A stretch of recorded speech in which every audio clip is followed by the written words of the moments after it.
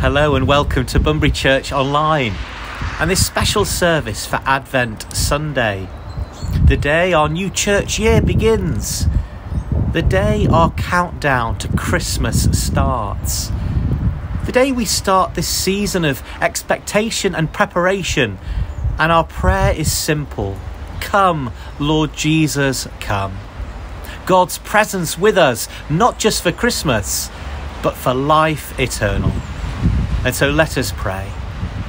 Lord Jesus, light of the world, born in David's city of Bethlehem, born like him to be a king, be born in our hearts and homes this Christmas. Be king of our lives today.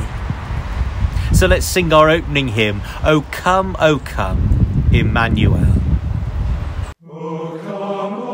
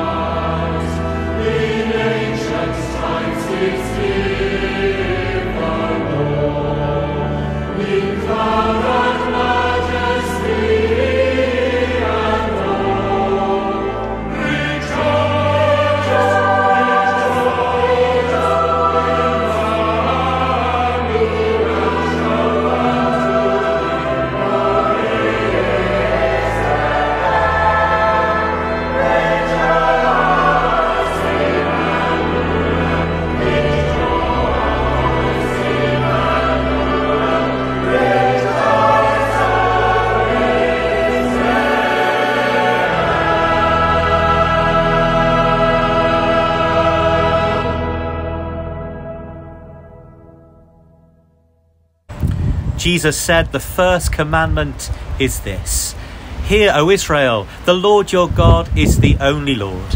You shall love the Lord your God with all your heart, with all your soul, with all your mind, and with all your strength. The second is this: love your neighbour as yourself. There is no other commandment greater than these.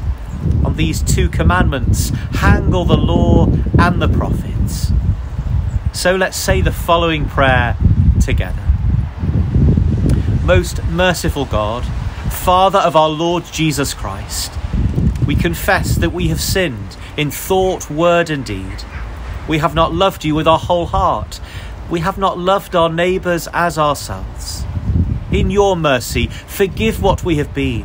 Help us to amend what we are and direct what we shall be, that we may do justly, love mercy, and walk humbly with you, our God. Amen. Almighty God, who forgives all who truly repent, have mercy upon you, pardon and deliver you from all your sins, confirm and strengthen you in all goodness, and keep you in life eternal, through Jesus Christ our Lord. Amen.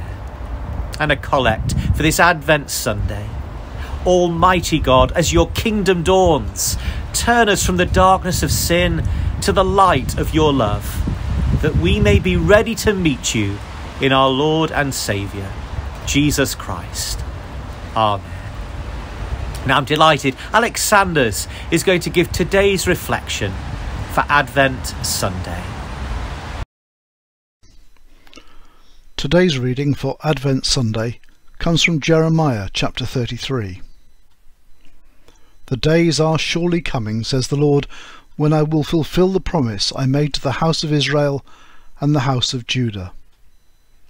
In those days and at that time I will cause a righteous branch to spring up for David, and he shall execute justice and righteousness in the land. In those days Judah will be saved, and Jerusalem will live in safety. And this is the name by which it will be called: The Lord is our righteousness. Did any of you see The Apprentice on television? A programme where a team of young business hopefuls is given a task, usually to sell something. And they have a short time to prepare for this, making muffins, for example, or choosing goods for sale. They have to brand the product, design the packaging, decide who to sell to, and finally, off they go to sell it. And those who sell least are in line to be fired. And for those of you who didn't see it, we have a similar parallel here in this parish. The preparations beforehand: when is it going to be? What date? Who will be able to help? Does it clash with anything else? Then the announcement, publicity, posters, tickets. And then the event, the big day. It happens. And what is it? Yep, you've guessed it. The panto. You may be wondering what all this has to do with Advent. The word Advent derives from the Latin, meaning coming. But it's more than just a coming, because the ad bit of Advent means coming to us, a specific journey. So Advent is a coming to, and in church we use it particularly to mean Jesus, coming to us, the human race, coming to earth as a man. The best Christmas present God could possibly give us. And as we move into Advent today, we join in the preparation stage of God's huge plan, his salvation plan, that Christ should be born as a man, should come to teach us and guide us, should die on the cross to redeem us, and then rise again, overcoming death.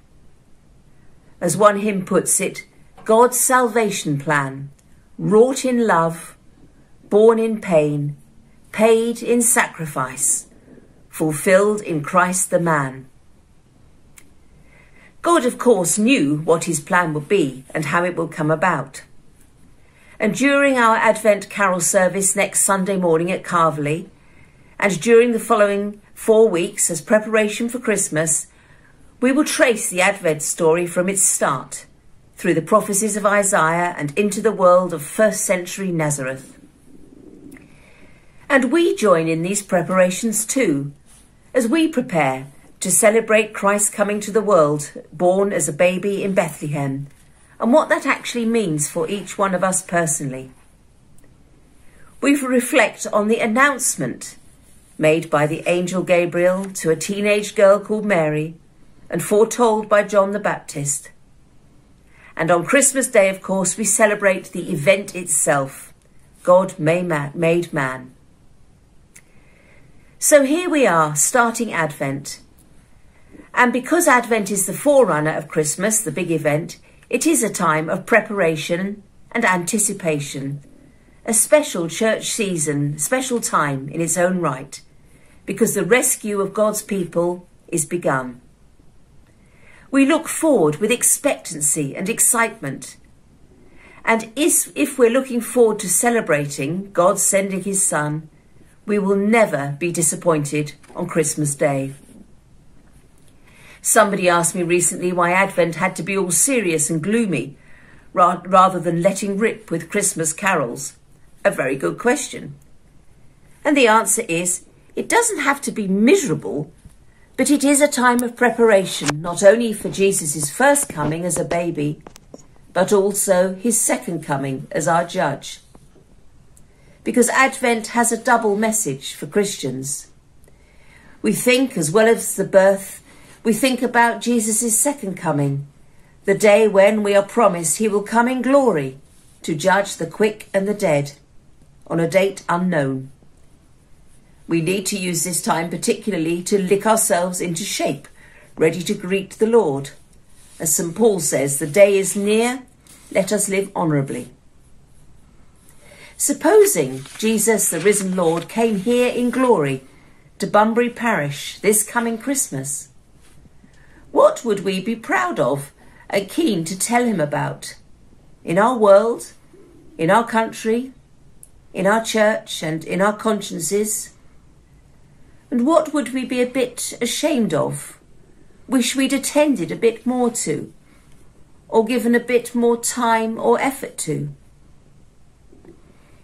It's entirely fitting that today, the first Sunday of Advent and the first day of the Church's New Year, and Happy New Year everyone, that we should be thinking about our Advent resolutions and our Church New Year resolutions and putting them into effect, preparing to meet Jesus, to be ready for both his first and second comings.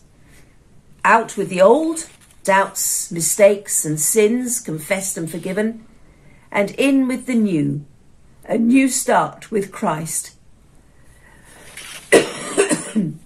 Excuse me. So this season of Advent is one not yet of celebration, but of anticipation and expectation. Stir up, O Lord, the will of thy faithful people, we heard last week at Evensong, ready for Advent. Stir up and excite. There is an expectation that something unbelievably wondrous is about to happen. And because of this anticipation, we reflect on our own readiness to meet the Lord Jesus Christ. And we realise we're not as ready as we could be. And we need to face up to this before we can hear the words of grace. Comfort ye, my people, says your God. For before we can celebrate the coming of Christ in all its fullness, we too are called to prepare the way of the Lord. Amen. Thanks, Alex, for that brilliant message. Now for a musical interlude and William Byrd's Vigilate.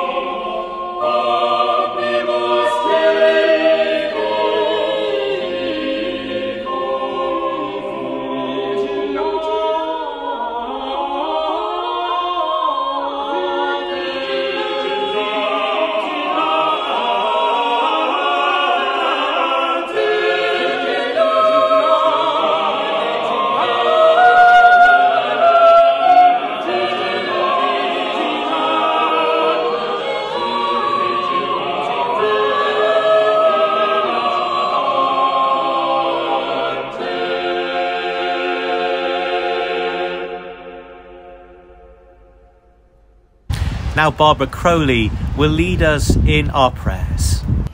At the start of this Advent season, we light the first candle for Advent. We pray for God to come into our lives as St. Peter prayed for God to show him his face and he would be saved. We also pray to see God's face, but it is seen in the work we do in the name of Jesus Christ. Lord, in your mercy, hear our prayer. Almighty Father, we have passed through the seasons of the year. Advent is a time when we prepare for the birth of your Son, our Saviour, Jesus Christ, the light of the world to all nations. During the past 2 years, we have all seen and had many difficulties. Many have lost loved ones from their families. Many have lost their jobs and their homes. And many face hardships.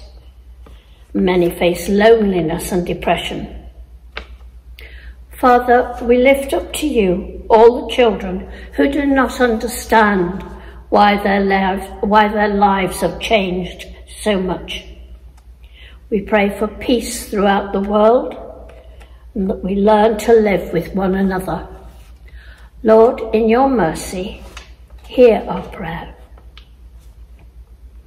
We pray for all who attended the General Synod and that their guidance will uplift the Church.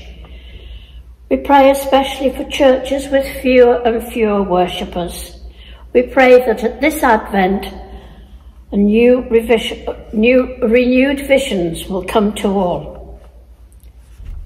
Lord, in your mercy, hear our prayer. And we remember all who are ill, at home or in hospital. And we also remember those who have lost a loved one. And we remember especially the family of Aubrey Harding and Betty Williams as they grieve for their loved one. Lord, in your mercy, hear our prayer. We pray for our churches in Bunbury, Tilston Fernal and Carvley.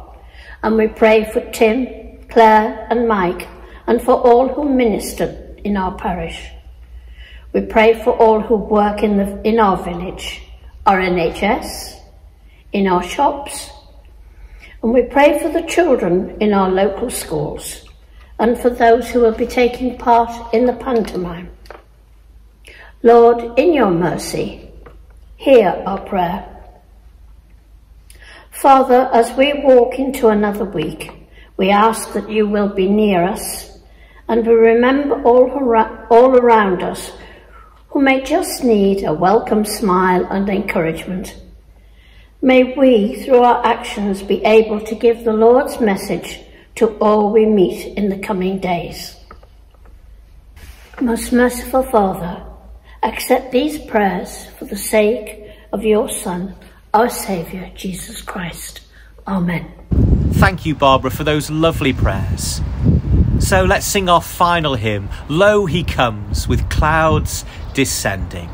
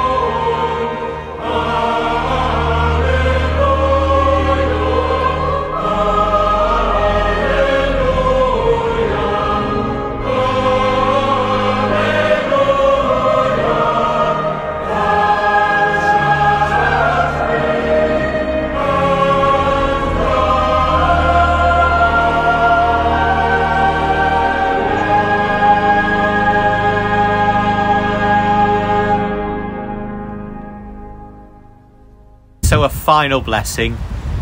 May God the Father, who loved the world so much that he sent his only Son, give you grace to prepare for life eternal. May God the Son, who comes to us as Redeemer and Judge, reveal to you the path from darkness to light.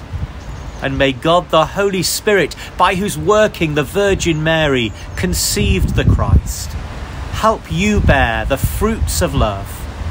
And the blessing of God Almighty, the Father, the Son, and the Holy Spirit be with you and all those you love today and always.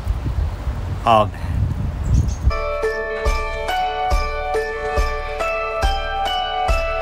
Come, thou long-expected Jesus, born to set thy people free from our fears and sins. Release us.